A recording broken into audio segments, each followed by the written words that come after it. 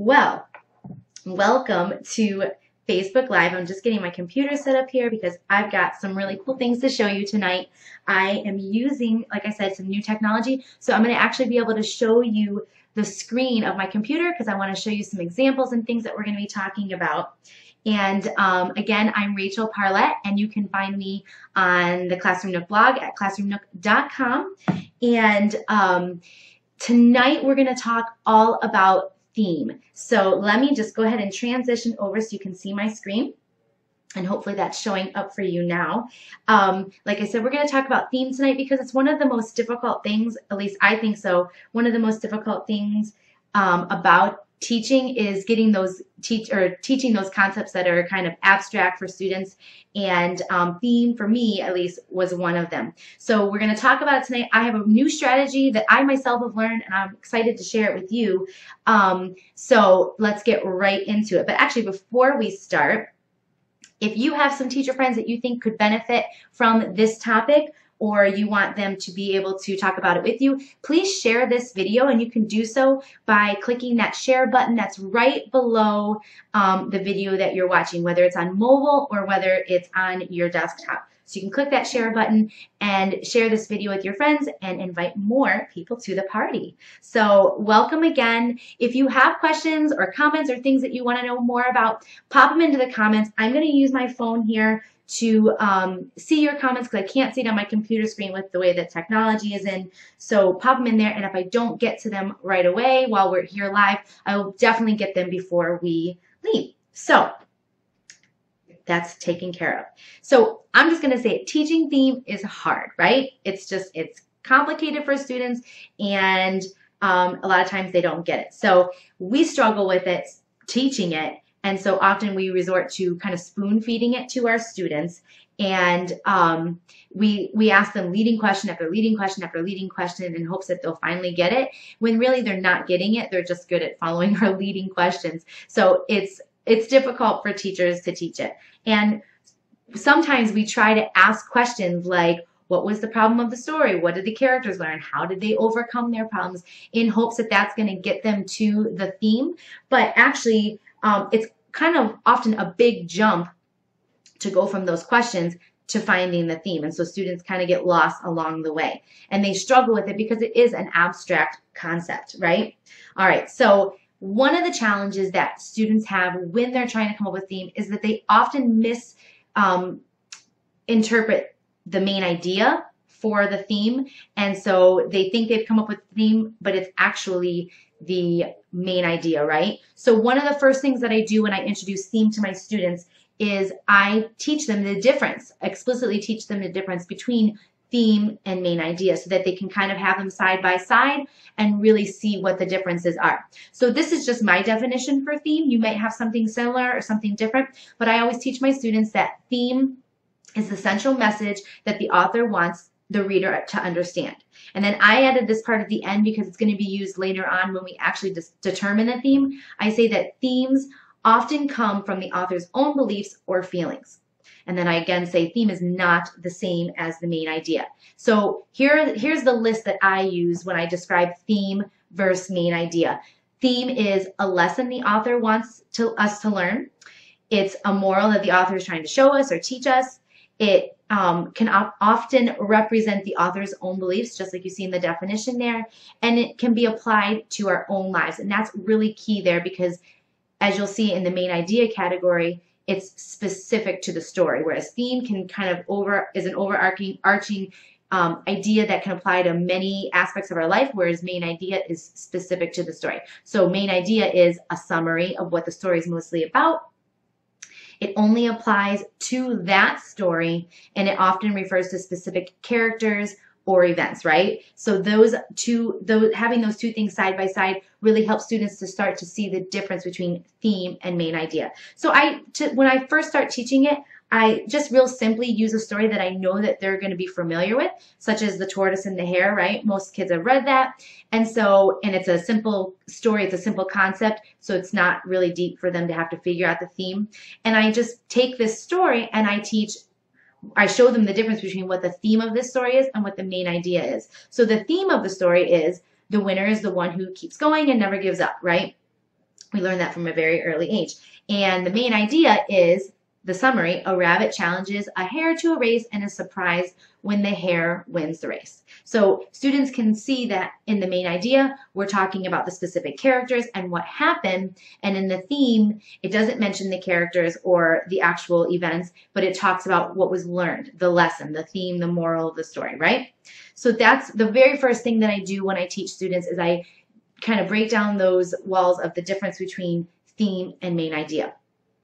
Another challenge that students have is when they come up with theme, they really are only coming up with topics. And quite honestly, this is how I actually used to teach theme. I thought loyalty was a theme, friendship was a theme, love was a theme. And they are, but we have to expand upon them to really get more into what about loyalty, friendship, and love. And so often we teach the students, and I see it all over the place, and like I said, I've done it myself, where we see common themes in literature, and you see some of these things listed. But really we want to go beyond that, go deeper. What about loyalty is the author trying to teach us? What about friendship? What about love, right? So again, students need to expand on these topics and turn them into themes. And so the first thing that I do to help them do that is I have them complete a story mountain. And I actually have them complete the story mountain as we're reading the story. So it's really easy for them to remember what they just read. They put it down. And if you watched my Facebook Live a few weeks ago, I was talking about some of my most favorite activities to do with fiction, or with any novel rather. And a story mountain is something that I always do when I'm teaching a novel, because it helps to kind of keep the students reminded of the main events that are happening. It helps them to kind of summarize. So we talk about the background knowledge, the rising action, the critical events, also known as the climax, falling action, solution, and conclusion. And what we do then is we look back at that story mountain, and I have the students come up with words or phrases that help represent the story. So as they look back over those major events, what are some of the main topics or the key words that they see kind of repeating themselves over and over? And we make a list of all those words and topics, okay? And sometimes they come up with things that maybe would only kind of apply to one area of the story, but I go ahead at this point and I just write down what they say, so that, you know, you're acknowledging their participation and all that good stuff. But later on, we'll kind of narrow it down to topics and keywords that are applicable to the entire story. So I just actually finished a novel unit on The One and Only Ivan. And I don't know if you've read it, but it is a fabulous book. And I have my the novel unit that I created is going to be coming out October 27th. So if you want to read this book with your students, stay tuned for that. But this is what really kind of got me thinking about how can I teach themes so that it makes more sense to the students. And when I was doing research, I just found this really awesome way, and that's why I'm sharing it with you tonight. So in just a quick nutshell, The One and Only Ivan, it's based on a real life gorilla rather, that lived, he was brought over from Africa, and he actually lived in his owner's home. He was purchased, and he lived in his owner's home, and he was treated kind of like a toddler would be treated. And as he got too big, the owner then moved him to basically a shopping mall, where it was like a shopping mall with you know, your regular shopping stuff, but then it had this really weird section of the mall where they had these live animals, and the gorilla was one of them. Well, it's a fiction story, so kind of from there it kind of becomes fictionalized in the story. But Ivan, the gorilla in the story, he's really lonely, and there's other animals that are really lonely. And so all these different topics come up about, for example, animal rights. So they talk, you know, as you're reading the story, you start thinking, boy, this is really inhumane for these animals to be living basically in these like concrete boxes. There's a really underlying theme of friendship that comes throughout. And again, these are just topics. Determination, because as the story continues, Ivan is really determined to communicate to his owners that he wants to get out, and he wants to save and protect the other people, the other animals that are in the story. And so there's that topic of freedom that comes up, and he makes a promise to one of the elephants who ends up sadly dying in the story that he will get out of this mall and into a zoo And so there's this thinking about, what is home really about? Living in this concrete wall is not home to us. So these are topics that the students can come up with as they're reading. And these themselves are not the themes yet. And so we need to teach our students to kind of expand upon that. So one way that you can do this, and this is not my idea, so I'm not taking credit for it, but I'm sharing it with you because I just think it is like kind of the missing piece of the puzzle for me with teaching theme all these years. And I feel like this is just kind of broken it wide open. So you give them this theme sentence, because if you remember back when you talk about the definition of the theme, the last part that I put in there was that theme often represents what the own author feels and believes, so that they therefore want the reader to believe it and feel it as well. So you give them this theme sentence, the author believes that. Okay, and that's going to get the students kind of started. And they take their phrase, let's go back just real quick. They take their topic, any of them, and again, this is where you're going to kind of pull out the weeds if students had put down words that maybe don't make sense. After you make your big list, cross off the ones that don't really make sense or don't really go through the whole story, and you come up with your refined list. You take one of those words and you have this sentence started, the author believes that, and you take that word and you turn it into the finishing part of this sentence. The author believes that a home, there's that key word, should be a place where you feel safe and happy. So you put that all together, but really what the theme is that the section that you see there that I have circled, that's the theme. The author that believes that kind of gets the students started. Thanks, Michelle. But the actual theme is a home should be a place where you feel safe and happy, right? So one quick tip is that you don't want to let students use the characters' names in this sentence, right? Because we talk about how the theme does not involve characters or the specific events. That's more the main idea. So instead, you want to make sure that they don't use specific details from the story, that it's a more generalized phrase or sentence.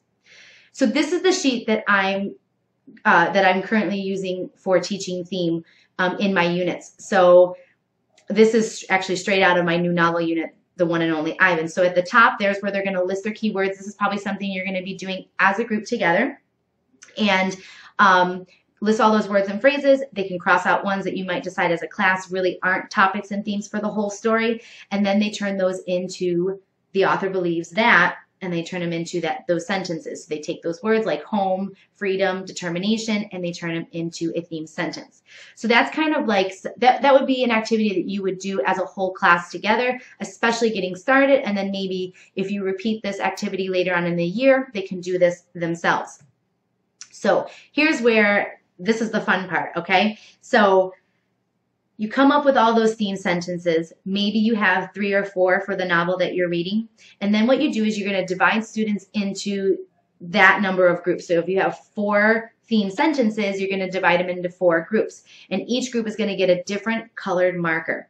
And what you'll do is you'll have that theme sentence minus the author believes part, or the author believes that part, and you write that section on the top of a piece of paper.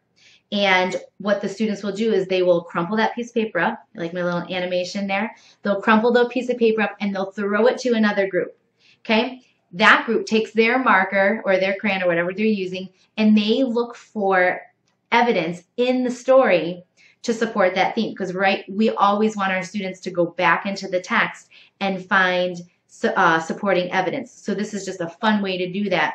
And the students can work together in their small groups. They can go back in their books and look for evidence. They don't have to necessarily find an exact section of the story. They can kind of paraphrase it.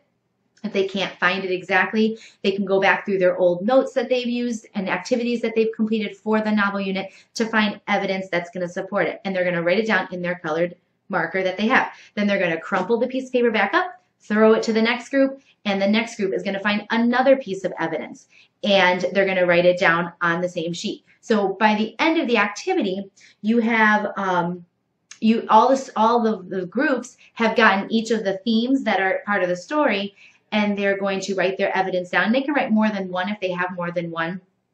But then when they're done, you have a list of all this different text evidence to support each of the themes. And if you don't want to do it in this way, you could put big chart paper on your walls with each of the themes written across the top, and have students maybe write on Post-it notes and put it up on the chart paper for each theme. However you want to do it, this is just an interactive way to do that. And then an extension that you might want to include would be to have groups take I'm serious, let me back up. The original group that had that theme, hopefully it's made it all the way around the class and back to them. They can take their original theme and either work together as a class or work on their own to then take all that text evidence and create like a mini essay about the theme, one of the themes of the story. Makes it really a nice ending thing. So that, it's real quick tonight because I just wanted to share with you that quick tip. But what the things that I've showed you, the Story Mountain, the what is theme, and anchor chart, and the 2 activity sheets that go along with it, I have for you to download if you want to use this new tip in your classroom. So all you have to do is go to bit.ly/CN-teaching theme, and you'll be able to download these resources that I've used if you want to try out this new strategy in your classroom. So thanks for joining me for kind of a quick Facebook Live tonight. Remember, we're here every Thursday night at 8:30 p.m. Eastern Standard Time with a new topic, a new thing to talk about. And that's all I have for you tonight. So have a wonderful rest of your evening and a great start to your weekend tomorrow. Take care. And I have to find out how to turn it off. My new technology. Let's see. End live video. Bye.